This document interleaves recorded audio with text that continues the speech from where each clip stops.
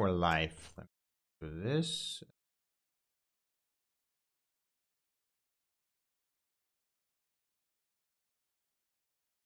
Yeah, that looks fine. Let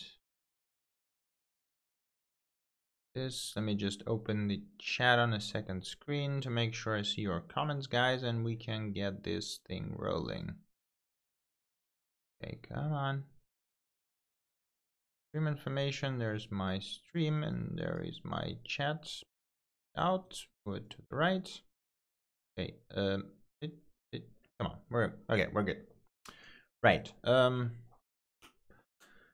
Hey Wise, how's it going? Thank you for joining. So let us begin, I guess. I'm planning, basically because I'm traveling this week, I am kind of condensed all the live streams into this one.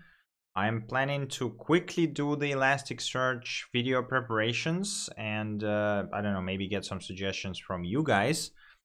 And after that, maybe just some questions, answers, and just chilling and talking. We'll see how that goes. But yeah, so let's see how that goes. So I guess I'm gonna start with Elasticsearch tutorial folder or something. Let me need the Git thing here, and so the thing with Elasticsearch is that it's primarily used for two things. Number one is basically searching for stuff like very fast. And number two is the Elk stack, which is, I believe, right now called Elastic Stack. Elastic Stack right now is basically the stack for collecting and analyzing logs. Yeah, it seems like it is Elastic Stack indeed now. I don't remember that correct, but basically the idea is that you put in the Elasticsearch, Kibana, and Logstash all together, and okay, there's sometimes like Beats and Hadoop and whatever if you have like super large scales. But I think we're gonna do a simple project with Node.js for a very basic ELK stack, so Elasticsearch, Kibana, and Logstash. And then we're also gonna do another small project that will basically create an Elasticsearch with stuff that you want to search over. We're probably gonna use some existing data for that, and we're gonna search among those with like a basic query, I guess. I mean, you know, the docs for Elasticsearch are really good because it is an enterprise solution and there's like a lot of people using it. So I guess let's start with docs maybe, with logs. Let me do npm init -y. So we need that. That is super tiny. Let me make it bigger. Let me think. What do we need? There was an official package, I believe, for but I don't really need Elasticsearch package right now, right? So yes, let's do two subfolders. So elk. Okay, let's call it Elastic. Let's be correct and call it Elastic Stack. Let's make the package over there. We're gonna have the first one over here.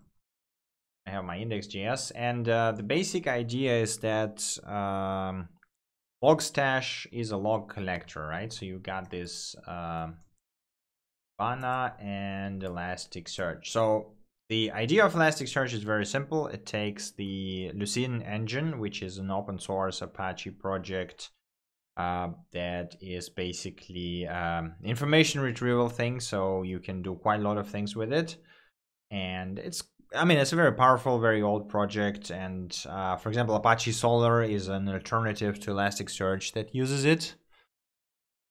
Querying Firebase with Elasticsearch. What do you mean by that? So there's Wise is asking in the chat, like, could you go over querying Firebase with Elasticsearch? I mean, Elasticsearch itself is a database, right? So if you want to query it, you have to store stuff in it. So I imagine I'm in Firebase, Elasticsearch. Unless there's some way to kind of do that, I imagine the way you would go about it is just copy the whole, or at least the slice of the Firebase that you need to query into the Elasticsearch, and then just query that slice separately, right? Welcome to Firebase, blah blah blah. Okay, so let's see how people do that. Maybe I don't know something. So this is Google Cloud Platform. You can set up the Elasticsearch instance there, which is nice actually. So it's just literally one-click setup. It's always good, but we're gonna use Docker as usual here. Set up Elasticsearch mapping. Okay, so this is our, yeah, so as you can see here, basically what they do is they take the Firebase objects and just copy the needed properties to Elasticsearch and then use the Elasticsearch for querying, I imagine. We haven't gotten to that part yet, but yeah, exactly. So they just basically take those fields from Firebase, throw it into the Elasticsearch, and then just use it locally because, or I mean, it's in the cloud, but you know, you get the idea. So I don't think there's any way to do that dynamically because Elasticsearch needs to build this Lucene index before it can actually query anything. Right, okay, but let's go back to logging, right? So we got those three parts. We got Elasticsearch, which stores the data, indexes it, and allows you to search over it. We got Kibana, which is a user interface for visualization of stuff in Elasticsearch. And we got a Logstash, which is collection, parsing, and transformation thing for logs, I guess, platform application. So yeah, again, as I said, we're gonna use Docker here. So I'm gonna call Docker compose YAML. This is gonna be our Elasticsearch or Elastic Stack, let's call it this way. The thing about it is that even though the guys from Elasticsearch rename it to Elastic Stack, most of the articles you're going to find online is anyway called Docker Elk, because this is what it was called before. So it was ELK, sorry. And it's like the first letters of, you know, Elasticsearch, Kibana, Logstash. So what we're going to do is I'm going to just search, and I'm sure there's going to be a complete Docker compose somewhere. I mean, it's not rocket science, and there should be a simple way of doing it. So yeah, maybe we'll take that. It seems to be building its own versions, which is something we don't really want. I am sure. Wait, okay, let's try Elastic Stack. Maybe Stack Docker Compose. So Stack Docker. Ah, there you go. Okay, they have official one now. That is nice. Okay. So is that Elastic Stack on Docker right now? Perfect. So yeah, Elasticsearch has embraced Docker quite some time ago, and they have an official Elasticsearch image that you can just pull and run. Right. So we're gonna copy that and look at that and see what exactly it does. So we got version 3. Okay. The environment tag is used through the file specify the version of images run. Default set in .env in this folder and can be overridden. Okay, so you can set tag. It is a lot of stuff actually. Why is it so complicated right now? Or I guess they also have the whole like heartbeat, file beat, whatever stuff that we don't actually need most of the time. Okay, so yeah, here we go. Elasticsearch, Kibana, and Logstash, right? Okay, so we map this stuff. I guess maybe it's easier to copy or to clone the whole folder. It seems like it's okay, so we don't need that. Well, got some dependency mapping. So we have our own network, which is not something I actually want, so we can kill that. It's a very weird way of writing YAML, even though you know you don't really need those brackets everywhere because easier way of doing it. But okay, we can go with that. Networks. So let's see. Yes, we can just do this. Thank you much. I'm gonna simplify that slightly. I need networks as well. So environment. Let's see what we have here for the environments. Transport. Okay, yeah. So basically, yeah. In this case, we define simple options. Okay, so we're gonna call it Platinum. Why is it Elasticsearch Platinum? I don't think that this is Elasticsearch Docker. I believe, I mean, the Platinum is the paid version they have, so we don't really want that. We want just a normal one, right? So I think it's just Stack security is enabled. Yeah, we don't really care about security right now, so we can just take the, okay, so it's just Elasticsearch 6.0.0, which is the latest release, and kill that. All right, so we map the host to 0, we put the transport to this, we set the password to 1 to 3, we map the ports, we actually don't need the string here, just this. Okay, then we have Kibana image. Do they have Kibana thing here somewhere? Blah blah blah blah. Okay. Search for Kibana Docker. Probably somewhere there as well, but it's just not linked from the Elasticsearch because it's a different product. Okay, they have a list here. Cool. You can just, okay, they have 6.0 as well, so we got the 6.0.0 and password 1 to 3. We need to map the ports. I mean, you know, it's like this does take some time, but you only have to do it once. So once you set all of this up, you're basically done, and you rarely have to touch this. Basically, only on updates of Elasticsearch, Kibana, whatever. So okay, I imagine Logstash is also 6.0, right? Yep, it is also 6.0. I think we don't really need those like beats things, so I'm not even sure what is that because I never used that. So let's see. Elasticsearch beats. What is beats? Data shippers.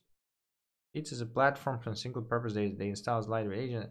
Okay, so basically, yeah, this is they simplified the gathering of metrics from the services. If you cannot integrate it in your own service, right? But since we can, we're not going to be needing that.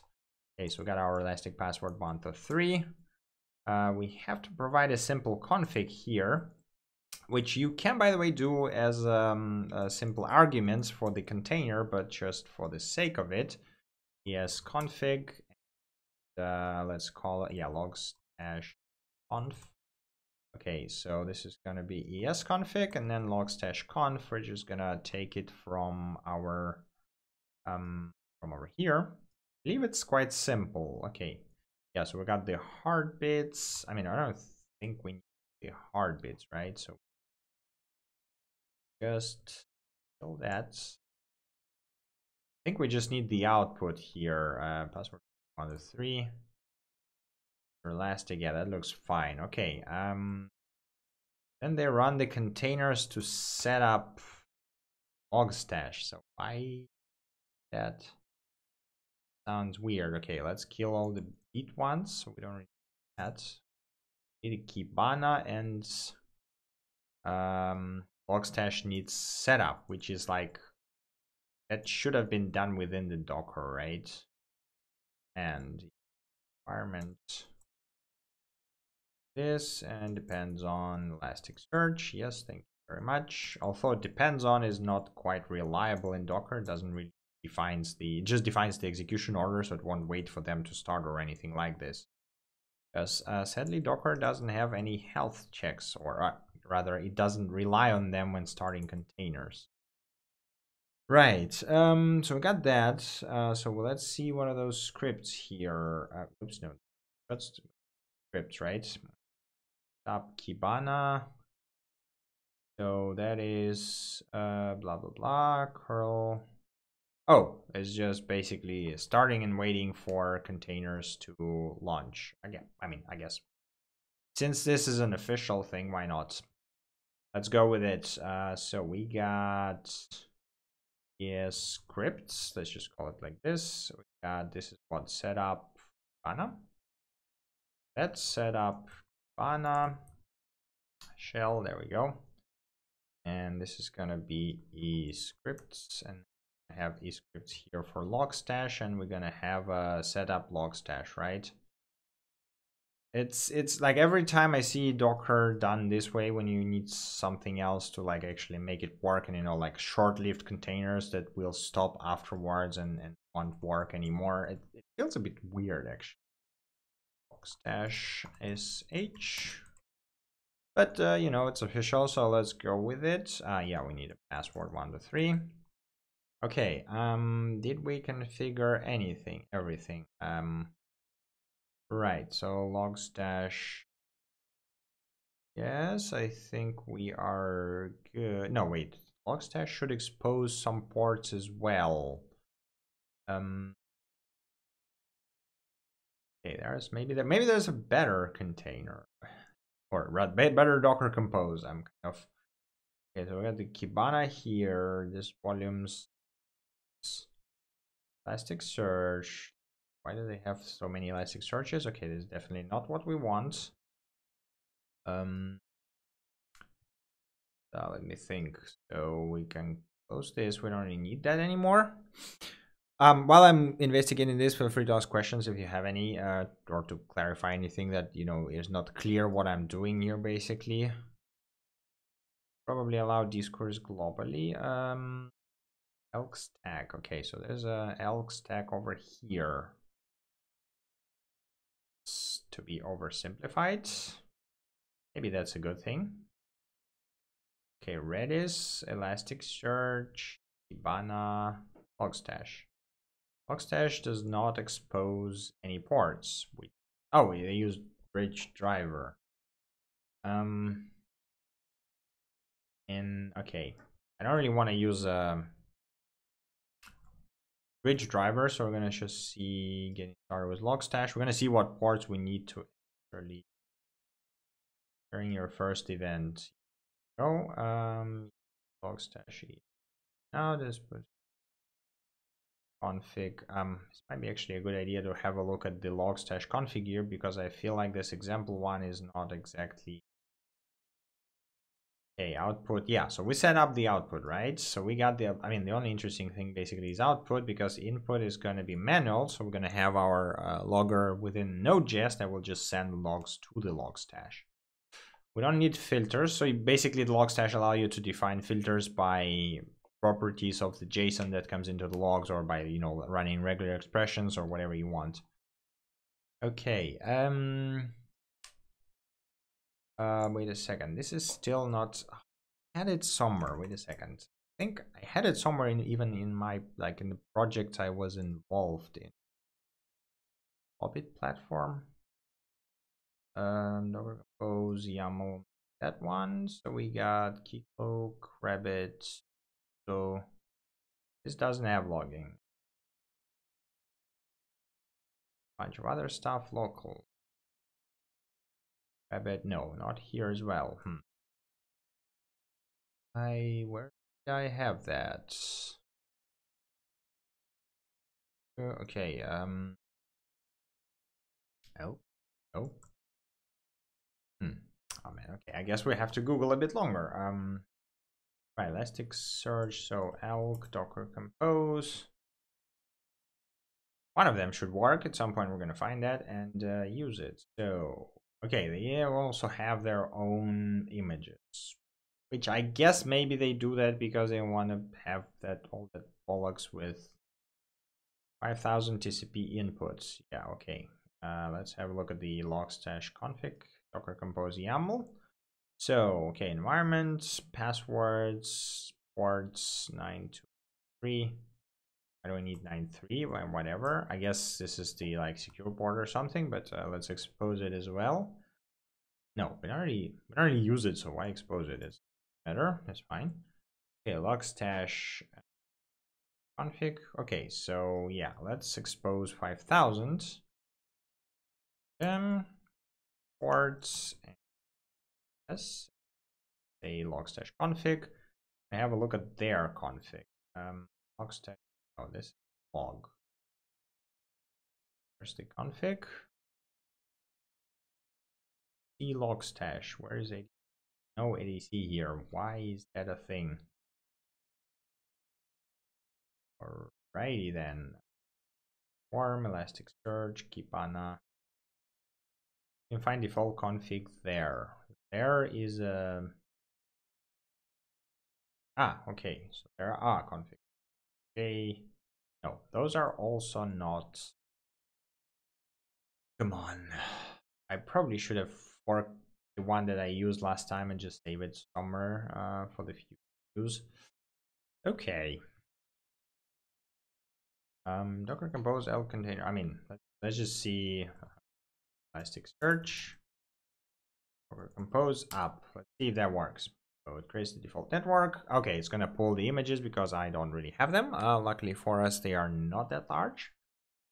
So let's see, that should not take too long. Meanwhile, while it's pulling it, we can think. Do you guys have any suggestions? What kind of data do we want to search over? I mean, one that always comes into my mind because I've been working with it for past few months, let's put it this way, is the OpenStreetMap full text search. So basically you can download the dump here that includes all the locations OpenStreetMaps, and you can just search over that. So this is what we did in the end. We built Elasticsearch index with that. We can use this to have 100k geonames here, like a slice of it. So it's a few megabytes that should be sufficient for the demo purposes. But if you have any better suggestions, we can go with that as well. So let me know. Okay, we got all this stuff starting. Wonder why they use this CentOS 7 here as a base image, which sounds weird as hell. Okay. Come on. All right. There you go. It's starting Elasticsearch. I mean, all of those tools are written in Java, so they are kind of heavy. But yeah, like, I mean, you know, Java tooling is expectedly heavy, and I mean, surprisingly, it's quite memory efficient. Let's put it this way. Okay, we got the Elasticsearch running. I think Logstash is running as well.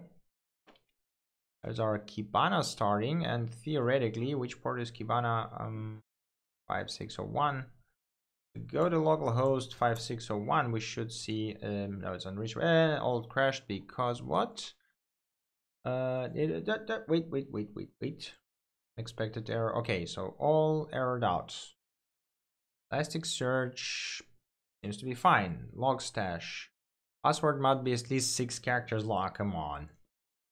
AD stop. I guess they're all stopped. No, not all. Move. Yeah, password 1 2 3. Let me do this, and 5 4 4 5 6. Yes, that should be 6 characters. Please tell me you won't tell me that it's too easy. Password should contain at least 20 letters, and all of them should be obscure and unreadable. On.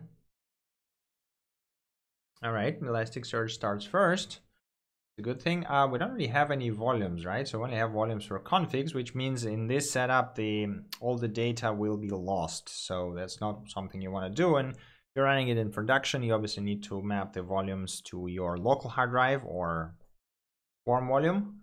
Okay, setup Kibana exited. That's expected. Kibana exited with code 1. So Logstash seems to be running. Error settings Spark password must be a string received random. Oh, come on, God. Right. Okay. Let's try set it a string. ASDFGH. Right. That's a string. That's a 6-character string. LCRM minus F, and let's try that again. That is somewhat annoying. I think there is a way to disable the security at all, which is kind of nice for local deployments, but obviously not something you want to do in production. But I'm too lazy to look it up because it's kind of this enterprisey way of doing it with like 25 flags that you have to pass into stuff. So we're just gonna go with that. Okay, so here's our Elasticsearch. It is now up, I think. Security what? License is non-compliant for security. License expired feature. Okay, some license stuff. But they seem to be working actually. Refresh that. No, that's no persistent UUID. Okay, monitoring license. Okay, pipeline terminated. What? Wait, what? We got a bunch of messages here that seems like Kibana actually logged. Yeah, there we go. So Kibana actually started. And we got our nice UI here, but something actually died, right? Bigger. I think it was logstash, but over logs minus f Elasticsearch logstash, yes. So pipeline terminated. I guess our config is wrong, basically, right? Because it just doesn't have any inputs. So basically, since we're gonna use Winston, for example, basically you can use any logger. Yeah, so basically you would use any logger that supports logstash format that can basically send logs to logstash. In this case, for example, we can take Winston, right? And I don't think that they have now this new version that is unreleased and it's already in the main docs, which is extremely annoying. So maybe Pinot logstash. Yeah, Pinot transports. Okay, cool. We can try Pinot. So the question from chat is, if you did make an app with it, how would you deploy this? Normally you have a separate server that gathers the logging. So you deploy like Elk Stack on it. And then basically you say to all your loggers, send your logs over to that server. So basically when we will set up the when we will set up the logger, you will see that basically we pass in the IP address and the port of our logstash, and that's where the logs go. And so, we just send them over network. That's it. Okay, Pinot Elasticsearch. Where's the logstash? On logstash. Okay, so you just Pinot sockets. Yeah, as you can see, that basically it's just a TCP connection, and you just emit whatever logs you have. Right, and this is the config. Okay, oh right, so we should say input. Cool. Yeah, we can do that. We can config it this way. Oh yeah, password should be this, but I guess it gets patched by the environmental variables, right? Oh, okay. So we can stop that. Force kill it. This CRM minus F. Clean. Okay, up. Start that. Theoretically, it shouldn't die anymore.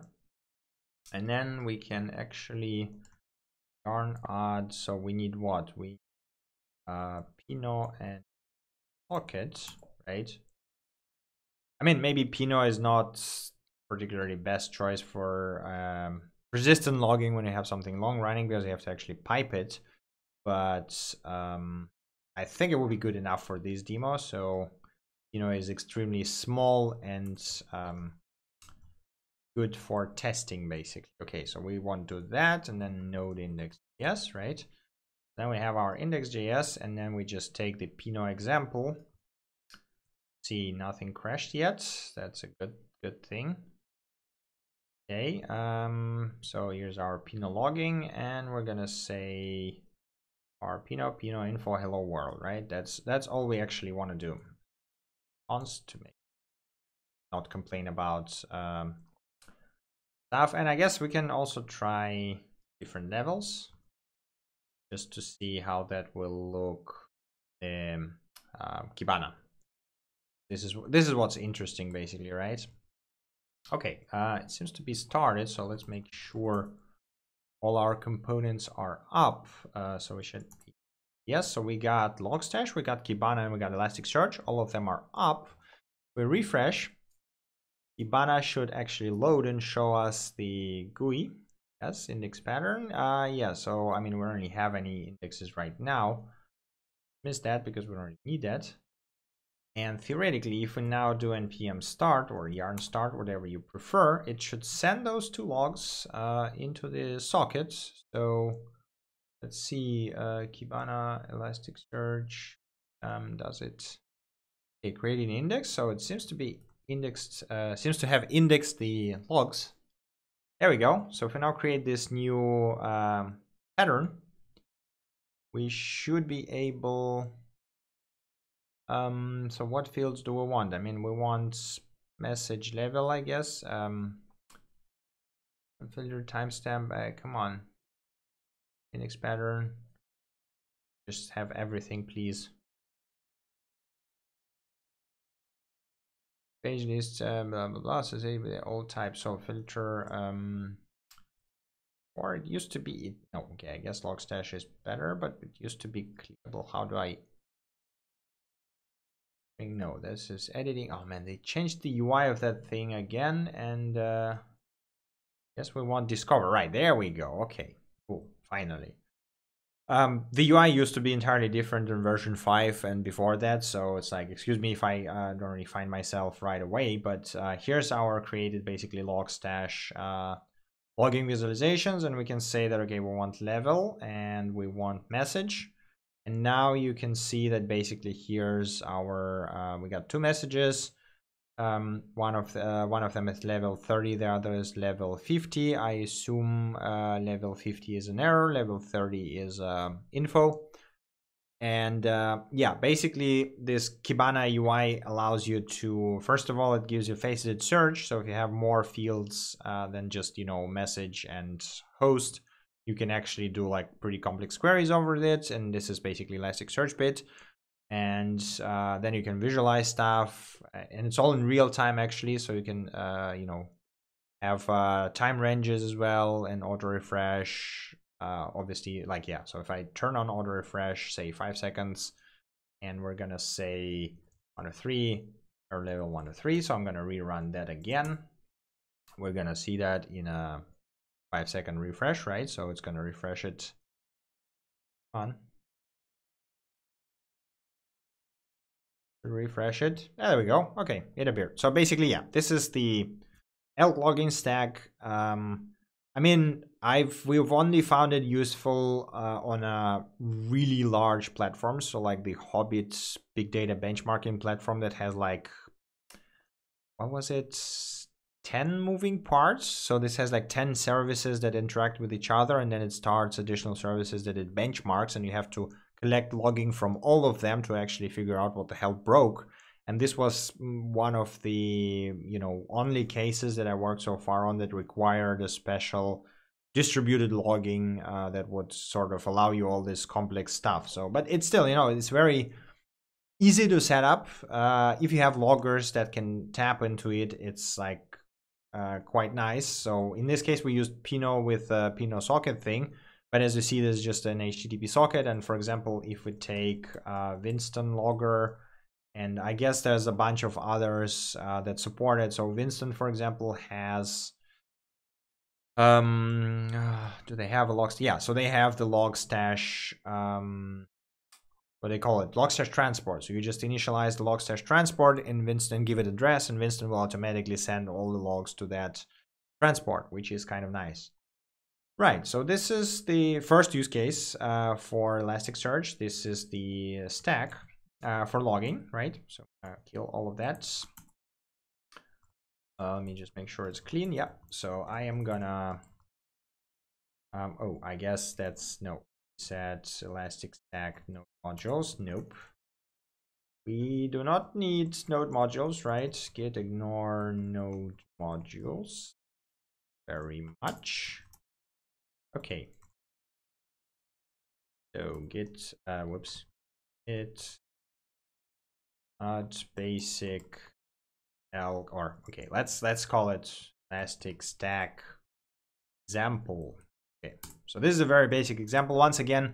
So if you don't want to use loggers, as you've seen, there was this Beats platform that allows you to auto set up, I guess, them within your servers, or I guess I don't know if it's gonna work within containers. I mean, they probably would, right? Because you can just run them as a daemon somewhere in the background, which is kind of anti-Docker way, but probably it would work. Have to have a look at them. Okay, so we got that, and now we're gonna talk about search. So let's call it search. Right, so I'm gonna call it index.js over here. We're gonna go into search. Oh, well, too much. Elasticsearch. Let's go into search bit and do npm -y. Right, so here's the deal. Searching is, as I said, done via Lucene, and essentially Elasticsearch itself is a database, right?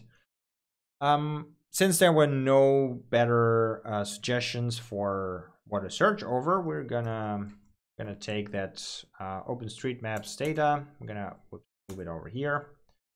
LFI, I think it's unzip, right? No, gunzip, right? There we go. I already did that at some point.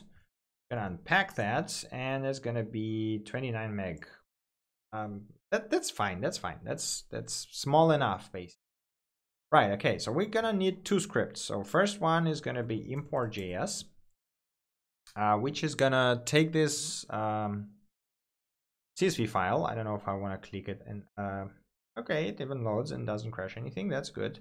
We're gonna take that file. We're gonna parse it, and we're gonna import it into Elasticsearch. So Elasticsearch Node.js. There is, I believe it's an official package. Yes, it is an official package. Cool. So there's an official package that basically allows you to interact with Elasticsearch. And we also need Node.tsv parser, right? Might be a nice, I guess maybe not TSV, maybe CSV parser. Because it's like TSV, CSV is the same stuff, just the separators are different. Let's see which one was recently updated 24 days ago. That's quite recent. So yeah, that's what we need. So basically, the thing with data import and with processing data with Node is that you cannot actually, like with Go, probably you could load the whole thing into memory and then just throw that into Elasticsearch without problems, right? With Node, you cannot do that because it's not as efficient as Go, for example, right? So what we're gonna do is we're gonna stream that. We're gonna take the data, we're gonna stream it through our parser, and then we're gonna split it into entries and transform them a bit and import them into Elasticsearch. Right. Okay, so I'm gonna do that. This. So our file is gonna be planet latest TSV. There we go. So this thing, this one.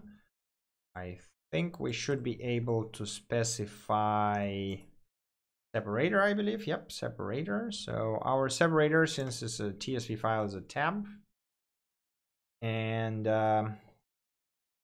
gonna do process it, right? So, and which is gonna log 3 function over here. Okay, so theoretically, if we run import no import, yeah, there you go. So we have our first entry here. One thing we need to do is we have alternative names, which is a string now, so we need to map that to an array, which is easier to then query from the Elasticsearch. New data is gonna be data, but we're gonna say that alternate names is alternate names split. Yes, I don't really, I mean, okay, it's not exactly the immutable way of doing stuff, but you know what, screw that. We're just gonna do this. And yeah, it's going to complain that you should mutate the data, blah, blah. Okay, there we go. So we have a nice object that has name, alternative names. We can search all over all of them. We don't need to do additional things. So we have latitude, longitude. They are now, as you can see, strings. So we actually need to say parse floats, right? Because they should be numbers. Otherwise, we would have problems rendering that data long. And then you know what, let's make them let's do it like this. Parse float data let. So, have additional fields basically that have numbers. We got place rank and importance. Those shouldn't be numbers as well. So place rank, again, I'm gonna create new fields just to preserve the original structure. Gonna be parse float. Yes, rank, no, yeah, rank is probably just gonna be the parse int, right? Because rank cannot be a fraction of a number. parse floats. This is gonna be data importance. So importance, basically importance is good to have it as a number, because then you can use internal Elasticsearch tools to sort it by importance, so that we can actually, when we query for London, we actually get the real London, not some place in New Zealand that is named London as well, which, you know, might happen. At least this is what happened with our data. Okay, there's also boundaries here, but we don't need that. And there's Wikipedia and Wikidata links, which is just nice to have.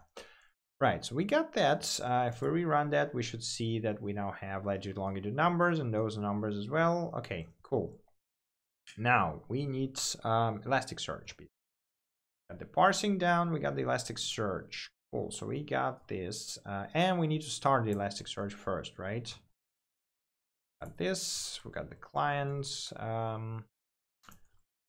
connect. Okay, so first of all, yarn package JSON. I'm gonna do JS start. Let's just do this, and I think I had that somewhere.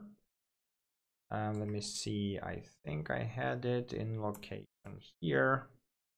It's gonna be very lazy and copy my own code from here. Yeah, there you go. Okay, that's gonna save us some time. Okay, cool. I'm just gonna rename that a bit. Call it yes, just for the sake of it. And I am not gonna mount the volume. So normally you would mount this volume to preserve your data, but in this case, we don't really care. I think we're gonna pass it 6.0. So we disable the security and we allow cross-origin requests. And I think we are good. Okay. Yarn start. Let's see if that actually works. So they changed the config for logs minus FES. Let's see. Modules. Okay, that seems to be working, so it doesn't crash. Starting. Okay, it's published everything. Seems to be good. Okay, cool. So that works. Right, so we have the client, we connect. We need to first create the collection, actually. Quick start somewhere over here. Log trace. I guess this is a new, so this is probably for new. Yeah, I guess we have to pass log trace as well, because why not? And I guess let's do it. So we have our main function that's going to be start, is going to be async, just for the sake of it, because you know, I like async functions. I can make a lot of things that are way nicer to do with them than rather than without them. Okay, and ping. Does it allow us using promises? Here's the question. Yes, quick start here, please. And promise API. API. Is it promise API based? No, bulk. No, it's all callbacks. Well, luckily for us, we got our util, and we can do promisify, right? So we can say const ping promisify client ping, right? It's always nice to have. So we are gonna say await, and ping params are request timeout 30. Yeah, that should be 30 seconds. The log ping server and process file. So this is going to be our import stuff. So I'm going to say import. Oh, right. I forgot to actually execute start. That is true. Unhandled cannot read property request of undefined. I guess you cannot permissify it so easily. That probably will fix it. Right? There you go. Okay. So it actually did ping it. Okay. So the next thing is indices delete. So we need to create the index, right? Because this search executes the query over existing index. Right now, we don't really have an existing index, and I don't really see a getting started with that, which is ridiculous. More examples. Yeah, let's go with examples. They should have quick start. Come on. I guess we can just, no, not conventions. Yeah, itself 6.0 API. Find bulk. Yeah, we can also do batch insert, but I don't think it's important. So how big is our file actually? So 100,000. Yeah, that should be relatively fast. So indices create, right? So this is what we want. Find indices create. Okay. Const create index, promissify, find clients, right? I assume it uses the client as execute thing. Okay. So timeout master. So we need the index name here, right? And await create index. So we create our what? No, come on. This auto import feature on the VS Code does not always work quite well. Hey Renato, how's it going? Okay, let's create an index. So we got the index is going to be called OSM, for example, right? So we got OpenStreetMaps thing. And console log created index. It actually should be, so it will work first time, but second time I will run it, it will throw an exception because the index is already there, so you cannot create it second time, which means we have to try catch this, right? So catch E, and we have to see the E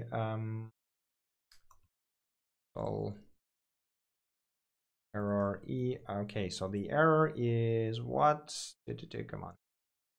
The error is status. So if is status equals 400, log x exists. So if index exists, we're fine. Otherwise, we throw error again. So we want to exit early. And okay, you know what? I'm gonna do this thing, and there we go. So we connected. Got additional logging. I guess we don't really need that. So if we remove that, we should get less logging. Perfect. Okay, so now that we created an index, we can actually insert entities or start index, right? It was the bulk thing. So create, I believe, right? Yeah, so we got this client creates. Okay, and then this means we take our data that we just parsed and we say client create index is going to be OSM, type is going to be place. So this type is sort of arbitrary, so you can just, you know, put whatever you want here.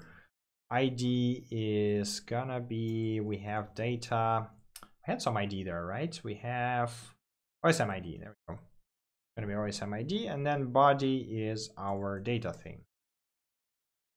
And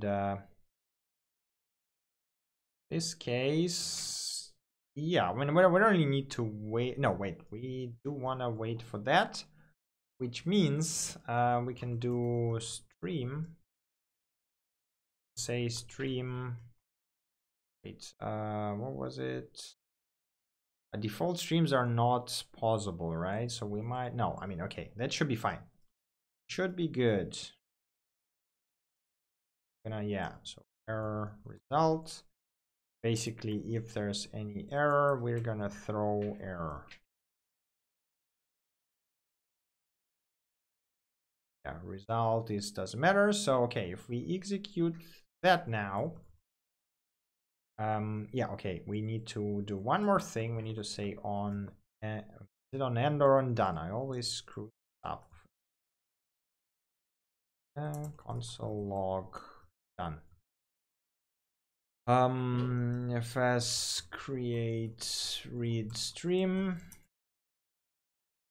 It returns a stream. Read streams are done, I think. Read stream open close. Oh, and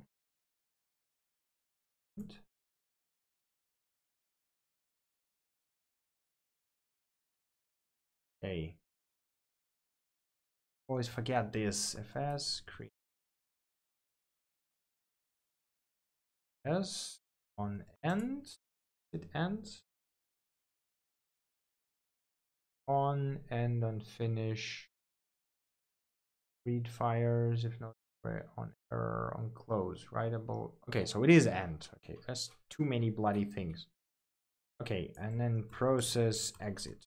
Right, so we just exit here, and theoretically, if I start this now, there is a request error retrying. What? Okay, we got a billion of errors here. Con reset. Question is tiny. Did my Elasticsearch just die? No, it didn't. Why are you not happy about that? So we created the index. Not anymore. You know what? Let's try this maybe.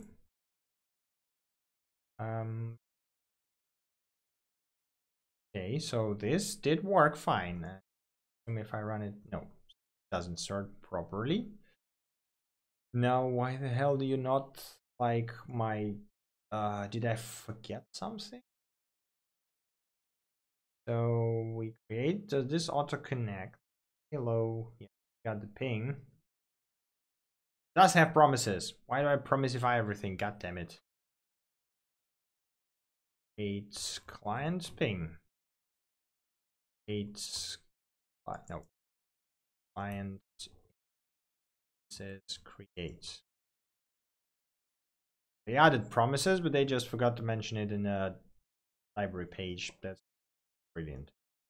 Okay, client creates. Yes. Okay. Saving, right? Okay, so it does save that. And there's log error result.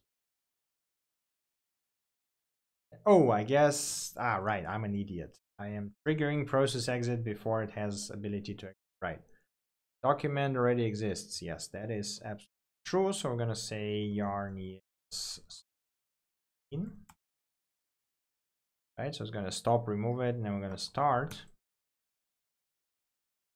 And I guess the problem is that we do too many writes, so we have to actually wait for it, which means I think I'm just gonna use Highland.js and make it all a bit nicer. So yarn out Highland yes, there we go. So Highland is a library that allows you to do some functional stuff on streams.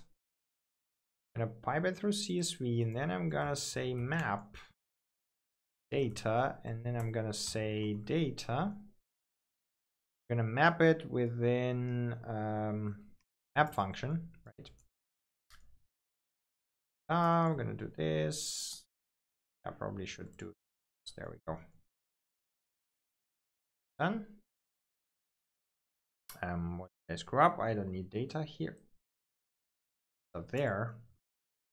Okay, there we go. Okay, so we map the data, and then assumption, I believe, is, was it each? I think. Okay, so it's gonna be each here, and the cool thing is streams. I'm gonna reference the stream here. You can say stream. So you can actually, I believe there was a pause method. Yeah. So one of the cool things is that you can actually just say, hey, I've had enough data, so we're just gonna pause. We're gonna do a write. It's gonna be actually a sync. Await client create blah blah blah. This. I'm gonna stream resume, I believe. Right? Is it resume? Okay. And yeah. Because we are now working with a slightly more advanced thing, you know what? We can actually do bulk insert, which will be way more efficient. There is a method to gather, I was batch or something, rate limit, reduce effects, bit, fork merge, otherwise series, no. What we want? batch. There we go. Okay, we want it in batches of say 100. That's going to be basically entries, so it's going to be an array of stuff, right? And then this means we're going to go to Elasticsearch, have a look at batch insert. Not here, of course, so we have to look at the API and or bulk. Okay, called bulk. Want bulk. And okay, so yeah, they have this weird way of inserting stuff, so we actually have to map them. So this, now we have data, now we have to map it data into insert entry, which is an array, which includes data as a second thing, and then the first thing it's gonna be index underscore, so it's gonna be OSM, type is gonna be place, and key is gonna be data. Right, there we go. Okay, we got entries, which is an array of arrays, which we need to actually reduce, right? So we need to make it flat, and I'm gonna say body is gonna be entries reduce accumulator value, and it's gonna be accumulator concat value, and we're gonna start with an array, and it's gonna be body at. And okay, so this is basically what we do. We take the bulk of we map the data, we map it to this format that is required for bulk inserts.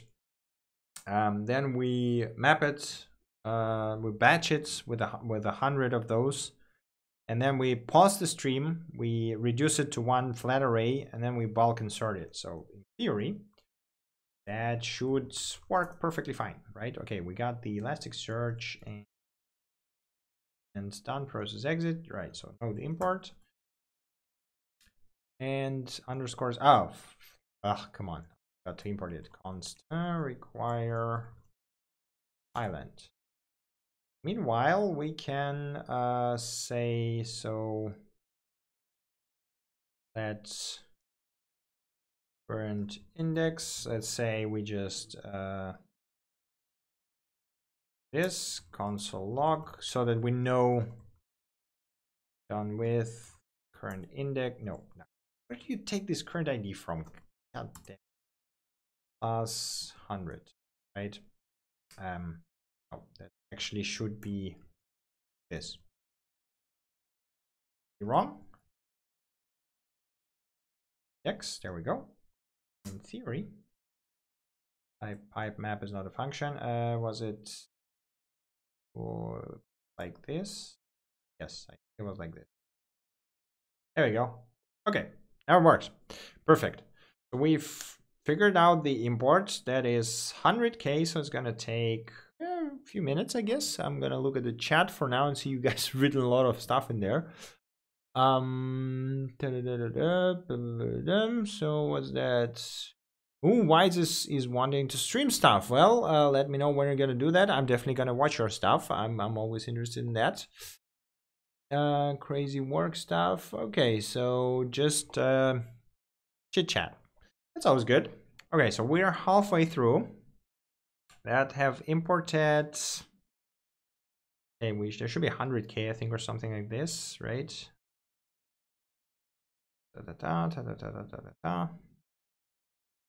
Come on. So once this is done, we're gonna have our Elasticsearch database with nice 100K OSM entries. There we go. And basically we can take this client thing, can take the start function and go into index. And obviously we don't really need that here. So we can kill all of that. And in this case, we want to do search, right? So I don't want to commit this thing. I guess we need to, no, that was a bad idea. Okay. We need to ignore it as well. Git ignore, yes. Okay. Right, so we want this search, right? So search was here in a example, for example, search index, yes, there we go. what we want. So in our case, index is OSM, type is place. So basically, if you have more than one type of entities, you can specify it here. And in body, we can say, so in this case, we've had, so name. So we have name, right? So we can say much name equals front, right? And we can just this fonts await client search. If I do console log resp, we should see some results. There we go. Okay, so we got it's, I think hits because sane structures is obviously not a thing you want to use. So this is gonna be hits from response hits. Yes, hits. Oh, hits. There we go. And here we go. So those are the documents. But if we look up top, we're probably gonna see that the first one, is it a friend? Yeah, it is a friend. So let's maybe search for London. So now I'm gonna pipe it into Sublime because reading from terminal is not exactly pleasant. Let's increase this. So okay, so it also finds London correctly. But let's do a more complex query, right? Let's do a query that will Elasticsearch multi-field query. Basically, the idea is that we have the alternative fields or alternative names, right? So we have name and then we have alternative names, which can contain the same query, right? So we have query. Case is going to be London, for example. Query. And we're going to say that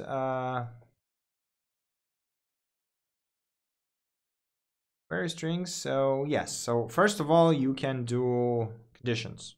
Say, well, in our case, should is not exactly, yes, maybe it's a good pick. So let's try that. So we're going to say query should, query bool, and then should, right?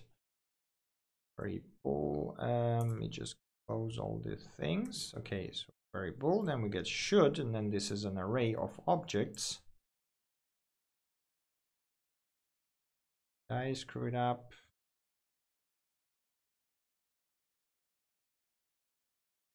Bool, this is should. Okay, there we go. Okay, so now we have one where match, and we get the second match, alternative names query, right? I believe this is, oh, it should be objects, right? Like this.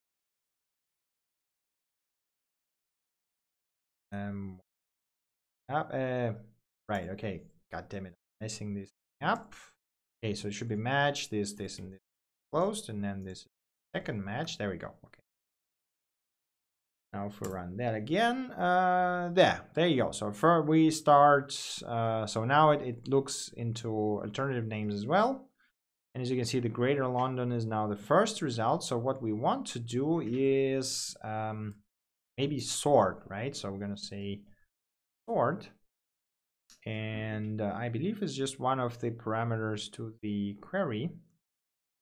So you can say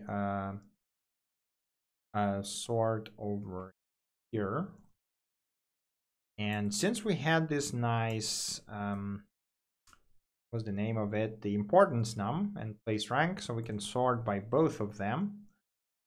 So okay, sort is an array, takes in value and then order. We are interested in descending order, right? So we're gonna do that, and we can do place rank, and we can sort by importance number as well. So if we wouldn't parse it and wouldn't make a number out of it, the Elasticsearch would just say, hey, I cannot sort by string, which makes sense. Right, and now we have London first, which makes absolute sense because the place rank and importance numbers are the highest. So this is basically the basics, or very basics, I guess, of Elasticsearch. And this is how you would apply it when you need to search for stuff. So normally you don't really store the full document in it because it has some limitations with it. So you normally have, if you have especially large documents, you have like Postgres or MongoDB or whatever with the full document, and then you have the fields that you will search by within the Elasticsearch. You run the search over Elasticsearch and then retrieve the complete document set from your database. Okay, let me commit that. Let's see, yeah, that looks right. Git add search sample. I probably should memd. Let me add the README here, and Elasticsearch tutorial. There's too many letters. I need not to forget that we use the OSM names here. Let's see correctly. So data used for search sample found here. This. Oh, so I actually remember what the hell's going on here. Okay, let me have a look at the chat. Hi guys, so what's up? Okay, Wise, let me read your comment right now. I mean, cool projects. I'm now on vacations, you know. As I said, I took vacation until end of a year, so I've been like slowly tweaking Exoframe. So there is I'm trying to move it to, what do you call it, Fastify. Broke it quite a few times already, and right now, like, basically stumbled upon the problem that Fastify doesn't really accept file streams for some reason right now. So that's what I've been trying to figure out. Other than that, I actually have been just playing games and chilling and doing nothing. You know, good vacationing time. Right, okay, let me commit the README and maybe create a GitHub repo. And unless you guys have any questions or any things you want to discuss, we can just wrap it up here for today. I hope this has been useful for you, at least informational. Basic README. So I will obviously fill in the README once I start doing the record the video and explain it like in 20 minutes as I usually do. Okay, let's see. Yeah, I mean, I've actually screwed up. So I had the university gives us 30 workdays vacation per year, and I only used half of that last year. So I thought, okay, I have like, you know, 15 more for this year, but turns out they burn after September, and I was like, no. But yeah, I mean, I'm an idiot for not reading the contract myself. So, you know, Elasticsearch tutorial, let's call it this way. Tutorial on using Elasticsearch for logging and searching. By the way, yeah, if you're interested in using Elasticsearch for like quick information searching, I can tell you that this OpenStreetMap dataset, which is like 10 gigs, I think, CSV file with 100 million entries or something, Elasticsearch returns query results in under 200 milliseconds, which is insane in my opinion. So it's a really, really solid piece of technology. Okay, let's see. So we do this and we push the stuff here.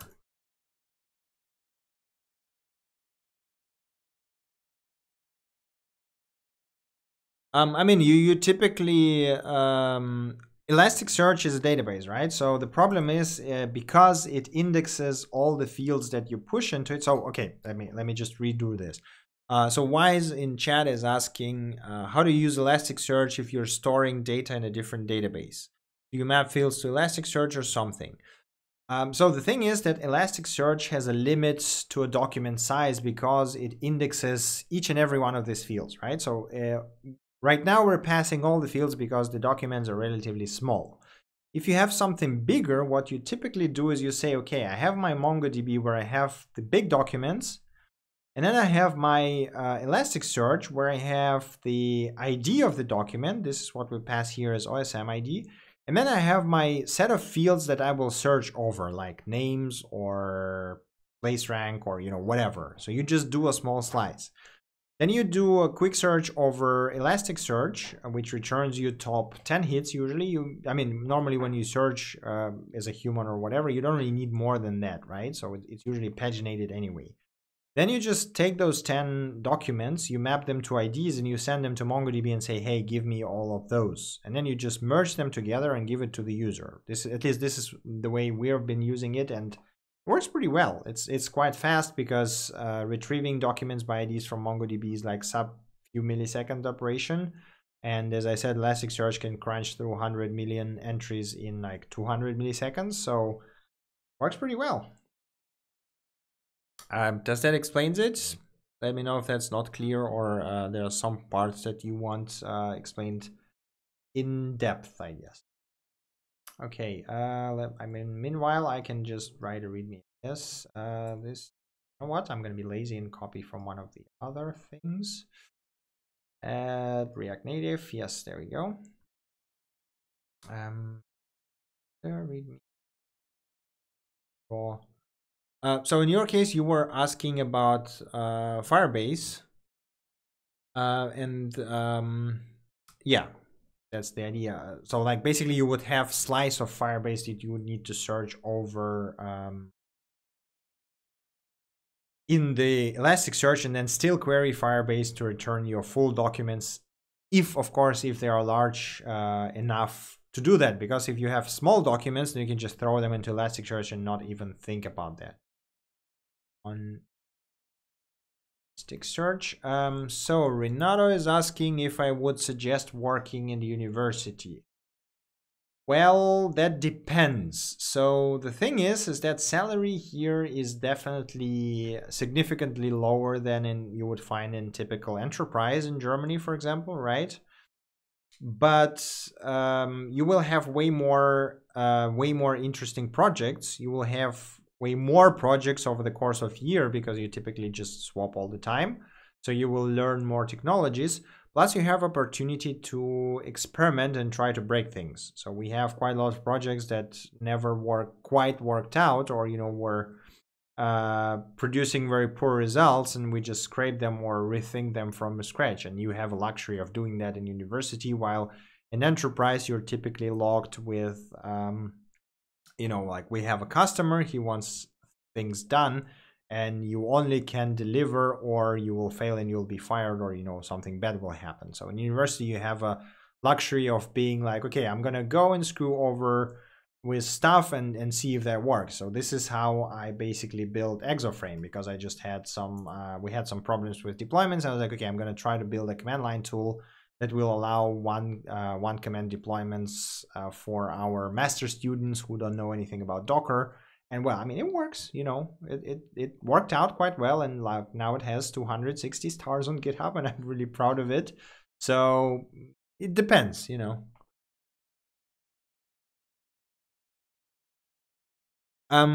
Large documents in Elasticsearch. Wait a second, document. It's in Elasticsearch reference. So I think it's a Lucene limitation, but wait a second. Lucene document. Yeah, there you go. Each Elasticsearch shard is a Lucene index. There's a maximum number of documents you can have in a single Lucene index. The limit is blah blah blah. So this is the limits of the documents you can have per index, which is I think it handles it somehow differently, so you can shard it.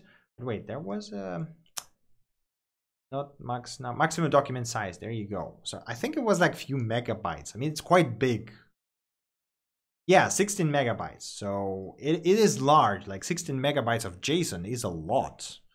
But you know, it's like I think you can up it. So there's a config options for Elasticsearch where you can say, hey, I want a larger document, but it's not recommended by the documents, and I think it slows down the search significantly. From partial experience, yes, handles documents of hundreds of megabytes just fine. Okay, as you can see, some people are using it with hundreds of megabytes, so I just never had a need to do that. And in our case, it was more important to have sub-second search results rather than throwing everything into the Elasticsearch. That's why we opted in for 2 databases that would store the documents, because we had the documents that were like I think 100 megabytes or something. Yeah, we decided not to experiment with it because we need the results quick and just throw it into MongoDB.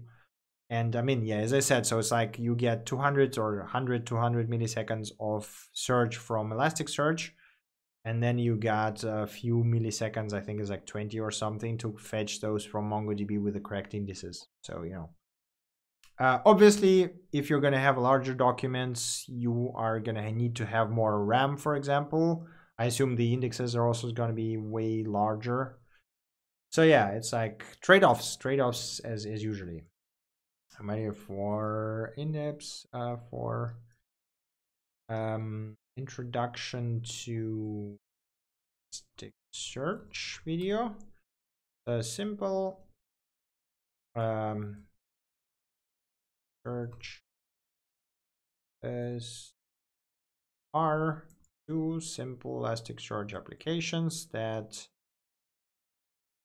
okay, following things. Elastic, come on, Stack demonstrates usage of Elasticsearch along with Kibana and Logstash for logging, and search demonstrates usage of Elasticsearch for data querying based on assembly. It's clear enough, hopefully. We need to yeah, over here, and I think we're good. Update readme. Okay, I was thinking, no, a couple of megabytes is something that is very trivial for Elasticsearch, so there's like literally no problems with that. All right, I think we're done with that. That looks good. So I just need to paste the video here, and probably should tag all of those at some point. I mean, those topics, I know. Have you guys used those topics on GitHub? Are those useful at all? Like, I'm thinking like I probably should add them at some point, but I'm so lazy about that. Yes. So Wise is asking if any of us have a PS4. I do have a PS4. I'm only basically using it for exclusive games like, you know, Bloodborne that I still haven't finished and I'm feeling I will never finish, or First Destiny, or what was it, the robots game. Oh man, come on. For exclusive, what was the robots game where you play as a girl with a bow and murderate robots who are like dinosaur robots? This is the screenshots from it. How can I finished it? How can I forget the name? Come on, not Persona 5. Horizon Zero Dawn, right? That was like one of the best games I played in the first half of this year. I think it was really, really good. All right. Okay, good. We're good. Yeah, this is not anywhere. Yeah, obviously. Okay. Right, guys. So do you have any other questions, or can we wrap it up here? What do you think?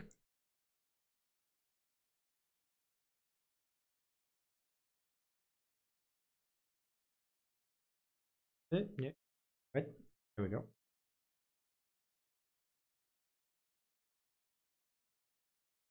Oh, there's a Monster Hunter open world beta. Ooh, wait a second. I have to now that you talk about it, yes, I am gonna check it out. Monster Hunter World open beta. I would prefer to check it out on computer, but you know, what the hell? Why do I have a PS4 then? Yes. Okay, let me see. December 9th to 12th. Yeah, I should be in town. That should work. Yeah.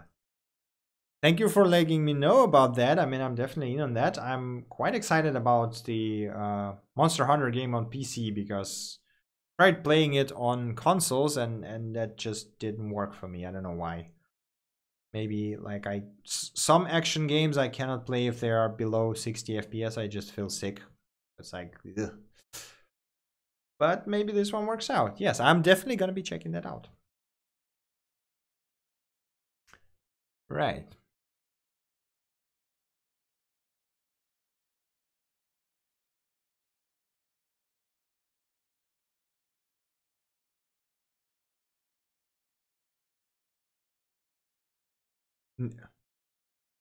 Monster Hunter World is PlayStation exclusive. No, it's coming out to the PC as well.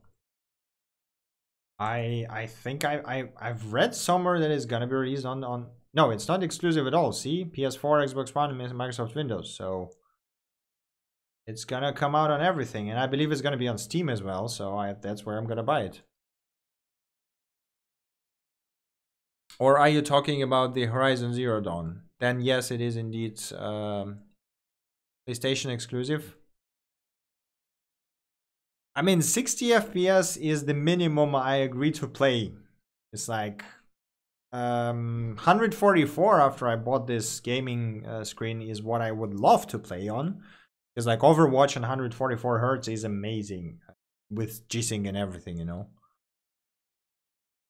Sure. I mean, just ping me on Discord. Let's connect on PSN or you know whatever that works because I don't really have that many people added there. So I'm all in. I'm all in. Let's try that. Okay. Let me think. Have I forgot to add anything here?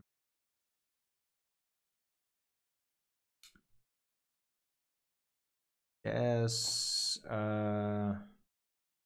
Elasticsearch with Node.js. Let's call it this way.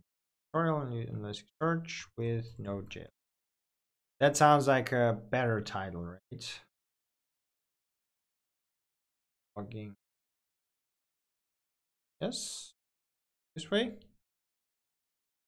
Yeah. Yes. Go. And we got no names. That is good. Okay, cool. Fine.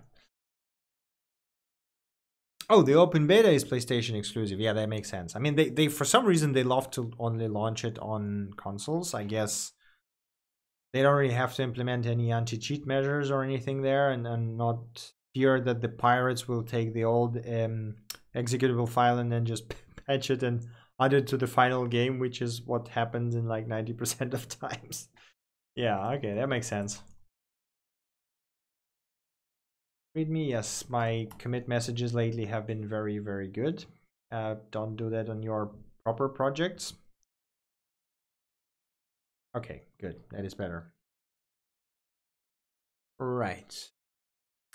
Okay, I think that might be a good place to wrap this up. So, unless again you have any other questions, that's 30% shell. This is all Elastic Stack thing. Too many shell configs. You just do a proper Docker container. I mean, come on. Okay, whatever. Right. All right, guys. I guess that's a good spot to wrap it up.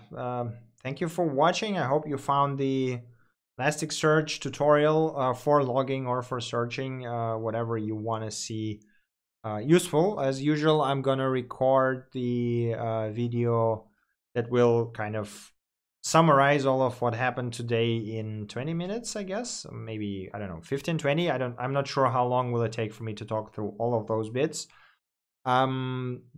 I typically plan to release videos in the beginning of the week, but since I'm going to be traveling on the weekends, I am going to be back only on Tuesday. So I'm thinking that basically video is going to be here either on Wednesday or on Thursday. So, you know, the schedule is a bit messed up because of the travels, but what you going to do? Yeah, if you have any suggestions for the next stream, for the next batch of videos, next tutorials, do let me know. I am open to everything. So far, the suggestions have been great. I mean, Elasticsearch is a lot of fun to play with and quite easy to show. I mean, it's a very simple technology. But yeah. Right. All right. Then have a nice evening. Thank you for staying with me. And as usual, see you next time. Bye.